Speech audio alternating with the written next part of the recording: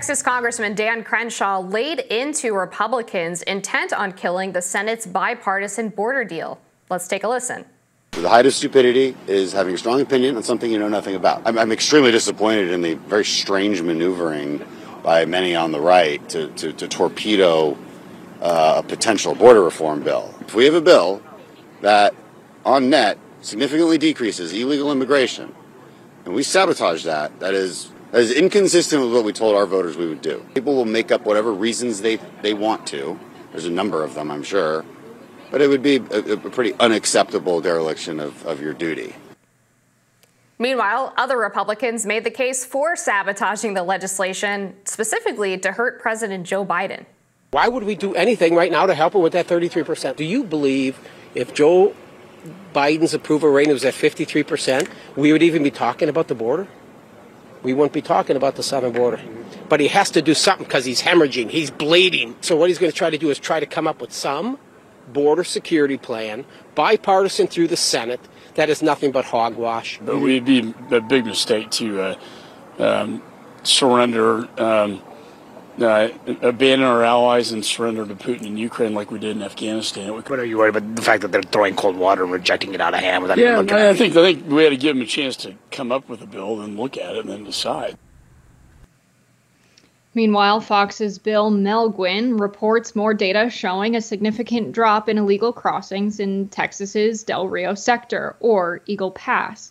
The drop has been since Texas locked it down and Mexico increased their enforcement per CBP sources. There were 71,000 apprehensions in December, and that's compared to just 16,000 apprehensions in January, or a 76% decrease in 1 month. So, Amber, how do you feel about that data on illegal crossings? Yeah, I think it's great news, and it shows that what Texas is doing is working. Of course, there's going to be a court case coming up here in just a couple of days, actually, to determine whether or not Texas can continue deploying this razor wire. There's been a battle where the Supreme Court issued a stay on a lower court's decision saying that the feds can go in and remove that wire if they want to. Texas has basically said, we're just going to keep putting it up. If you want to come in and take it down, you can try, but our agents are here. We're going to continue doing this. And the feds have since backed off. The Biden DHS has said that they're basically not going to get into a fight with Texas until this court case goes through, which I think is the right move. At this point, you basically have a federal government that is derelict in its duty to protect the United States. At the very least, if you want to call yourself a sovereign country, you have to have control over your own borders. Clearly, that hasn't been the case during the Biden administration. So I think Texas is doing the right thing in protecting itself in lieu of the government deploying its own resources to do so. You know, I feel like maybe Fox News and a lot of the conservative media conversation, saying that we have open borders and that Biden's changed the border policy so much, when really I don't think it's a significant amount. Certainly it's not an open border policy. But maybe the Mexicans are watching Fox News. Maybe the people trying to cross the southern border have heard from the conservative pundits that there's actually an open border. And maybe now, crossings are down because they realized that that wasn't true. So who knows what's going on there. But I think the Republicans, Troy Nell's not the first time he said that they're not going to pass any, bipartisan border policy because they don't want to make Joe Biden look good. If it's a crisis, really, you would get something done. Obviously, Representative Nels does not believe this is a crisis.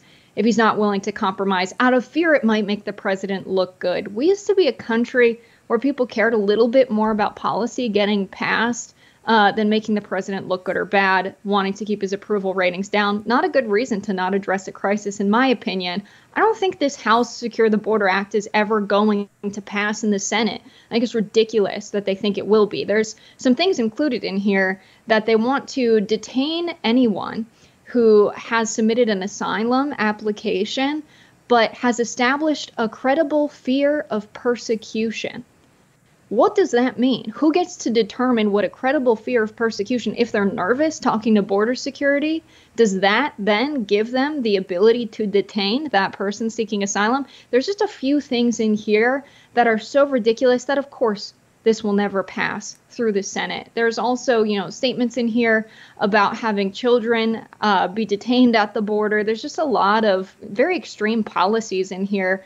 And even language that's not up to date, calling migrant children alien child. It's just a lot, which leads me to my next question, Amber.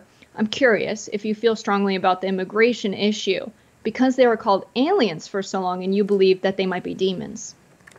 I guess that is a good question. Let's break down the specifics in the Senate bill, just so we can, for comparison's sake, look at it against H.R. 2, because although I disagree with Troy Nehls that the reason for opposing it should not be because you don't want to give Biden a win, it should be because the bill is just bad. It doesn't actually do anything to secure the border. So this is a bill that was negotiated between the lead Republican negotiator, James Lankford, and then several Democrats, including Chuck Schumer.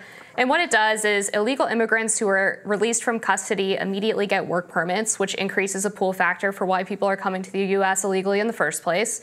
For some reason, it helps reform the legal immigration system, which doesn't have anything to do with border security, because it increases the number of green cards the U.S. government can give out each year by 50,000. It also gives green cards to adult children of H-1B visa holders. It does not change Biden's parole system.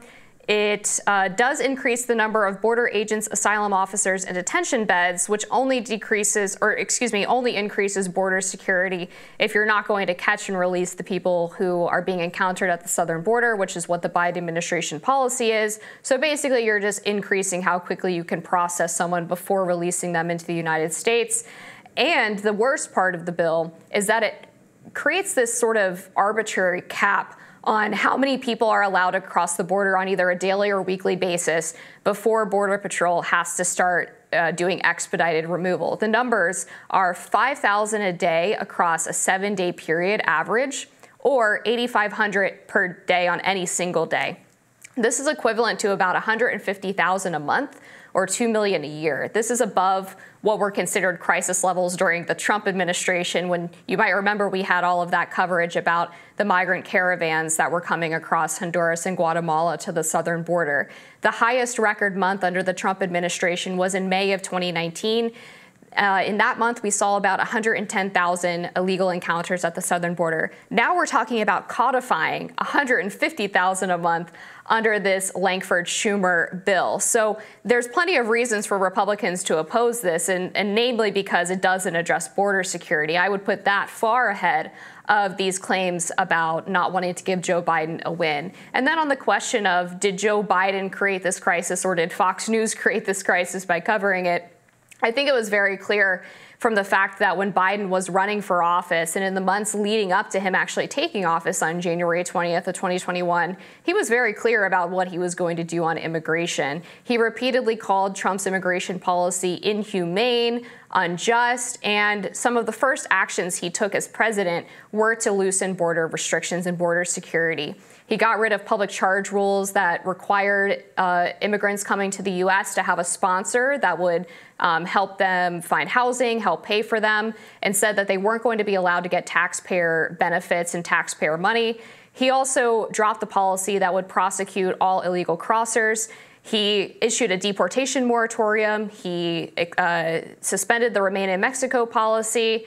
He got rid of the Mexico agreement, where in exchange for more aid to Mexico, Mexico would agree to use its National Guard to help prevent crossings on their side of the border.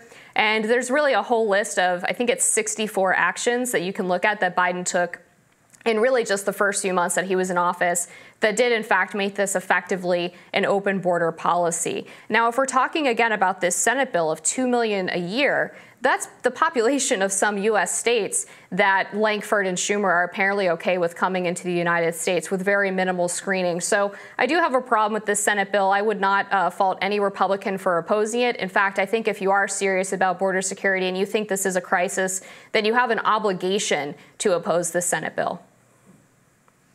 I think we suffer from a lack of imagination around policy making in this country. When I think about people crossing the southern border, I don't know if the solution is detaining them. That's a huge expense for American taxpayers, for public dollars that could be budgeted elsewhere. I do actually think that they should be given a work permit if they're released in the United States what would we rather have? Them work in the U.S. illegally? That doesn't sound right to me, so good on Schumer for including that. But I think they could go a bit further, because if we're allowing this amount of people into the United States, we've got to have some kind of economic policy to match the amount of people coming in, because we're increasing our labor force tremendously. And so what we could do, and Wall Street unfortunately would agree with me on this, is we could then lower interest rates tremendously, increase the creation of new businesses and investment in businesses. So then we have more people employed in the United States. We don't have a shortage of resources. We don't have a shortage of land or materials. We could employ those workers, build up infrastructure, high-speed trains, fix the potholes across America, and put the immigrants coming to the country to work. What we need freed up is capital to pay them and mobilize those resources so that we can be productive as the economy. Let's run the economy fully, completely hot. And by the way, it doesn't need to be done through lowering interest rates so banks are loaning more and more people are taking out those loans. We could instead have direct public investment in these infrastructure programs. Then we would have more people going to work. We'd have less people unemployed. We would have more things to enjoy in the country and better roads to drive on. But unfortunately, we suffer from a severe, I think, lack of imagination on how to handle, the immigration crisis. We're not seeing a lot of ideas in this direction for how this could really improve our country from either sides of the aisle. So I think, that part's missing from the Senate bill and certainly from the House bill as well. Yeah, I would just close by saying that I think if history is any guide and the reality of the situation right now, it's that we don't have the resources to help take care of this massive influx, certainly not in the short term. We've seen situations where children have been asked to go to school remotely, where people have been kicked out of community centers and shelters in favor of housing people who have come into the country illegally and are not American citizens. And unfortunately, we're doing this at the expense of people who do pay taxpayer dollars, people who do live here and who are American citizens, who certainly deserve resources primarily before people who want to come and take advantage of their hard work. We'll be back with more Rising after this. I just described how we open up those resources to be used, but I guess we're out of time. More Rising after this.